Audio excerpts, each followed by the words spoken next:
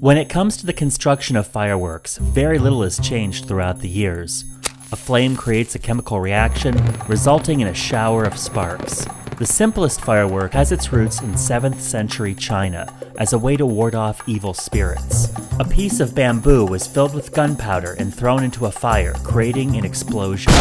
This began a tradition of creating ingenious celebratory pyrotechnics. During the Italian Renaissance, colors were introduced. Soon, they were a global favorite and a way to mark holidays and celebrations.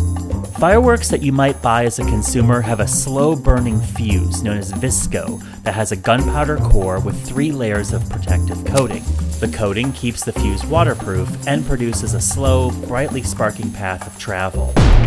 The fuse of a professional-grade firework, that's just gunpowder and string, which burns at 100 feet a second, so the firework will take off the instant that it's ignited.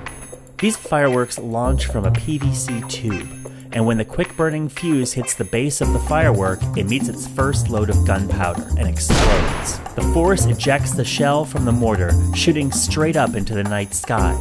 It doesn't explode instantly, thanks to hitting a short length of timer fuse, which burns into the center of the shell on its journey.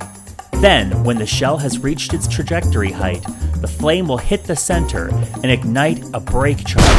As the shell explodes, it sends small round loads of chemical compounds called stars shooting in all directions. It's the stars that create the bursts of color.